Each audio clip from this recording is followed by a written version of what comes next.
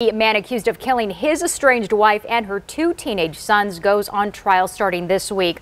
The murder took place back in July of 2021. News for Tucson's Lupita Murillo is live from the courthouse with the latest on today's proceedings. Lupita.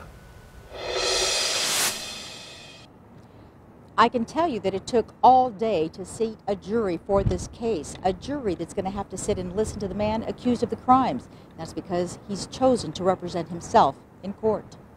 John Edward James was charged with the triple murders nearly a year after the incident. It happened on East Toronto Street on the southeast side near Stella and Prudence. Tucson police say they found 14-year-old Jaden White and 18-year-old Talmadge Holmes had been shot. Their mother, 44-year-old Willona White, had also been shot. Police say she was estranged from James, and while it took a year to charge James, he sat in the Pima County Jail on drug charges. Forensic evidence linked him to the murders. Superior Court to hear opening statements tomorrow morning, and we will bring you the latest information as the case unfolds in Superior Court. Reporting live from downtown, Lupita Murillo, News for Tucson.